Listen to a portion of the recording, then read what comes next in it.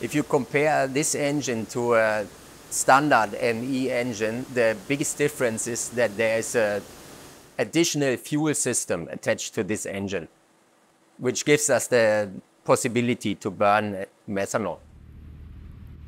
Basically, it is an ordinary engine which has additional components installed, but these components, they are quite complex because the combustion and injection of methanol, it's a difficult process, especially in that size of engines. When all systems are running, we cannot feel any difference if we run conventional fuels or methanol.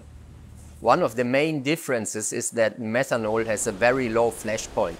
From the energy value, methanol is about half compared to conventional fuels. And then we will just see how it reacts. That means we need a double capacity of storage places on board to store a sufficient amount of methanol. On board of this vessel, we have 2 methanol storage tanks with 8,000 tons capacity each tank. And this gives us enough storage capacity to do one full round voyage from Europe to Asia and back.